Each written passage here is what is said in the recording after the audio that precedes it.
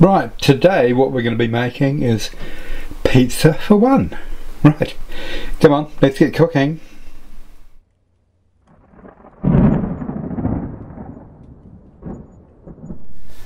Right, today's something a wee bit different. Pizza for one. So I was actually thinking, what am I going to have for dinner? And I got some chicken out and I thought, oh no, I'll have a piece of steak. And no. What about something vegetarian? No, I don't want it that light. So I thought, why don't I just make a pizza? I've got some wraps here I can use as the base, and I've got a few leftovers here. I can make a kind of a Greek style pizza for one. So that's what I'm going to do. So firstly I'll move the camera so you can see what I'm doing. So here's our wrap.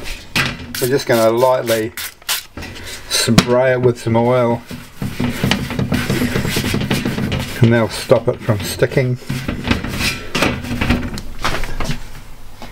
Then on with a bit of cheese.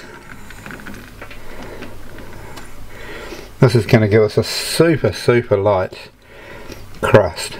So and I'm not sure how I'm going to go picking this up, but we'll have a go. Some dollops of, this is actually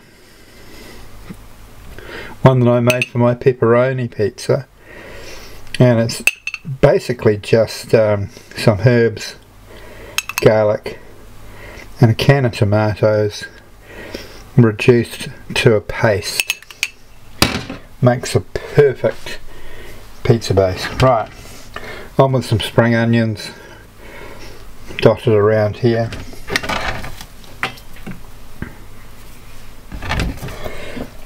Then some pepperoni. That will do nicely.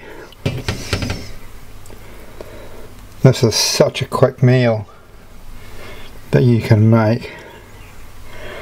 Now I've got some pitted black olives here, sliced in half.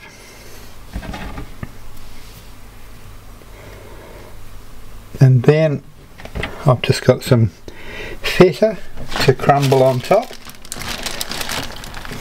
and then it's straight into the oven for probably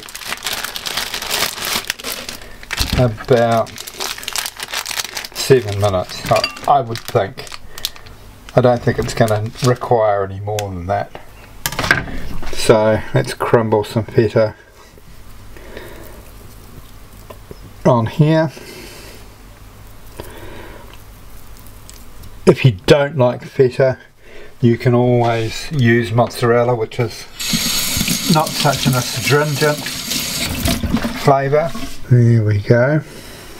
Right, I'm going to pop that in the oven and we'll have a look at it after 7 minutes. And there we have it, straight out the oven. Let's get this cut onto a plate, shall we? Right, let's have a taste of this, see what it's like.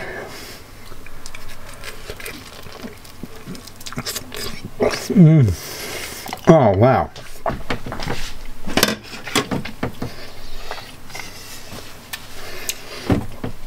Well, that's a winner. Thank you so much for watching. I hope you try this at home. It's very quick and easy and so tasty. Okay, catch you on the next recipe.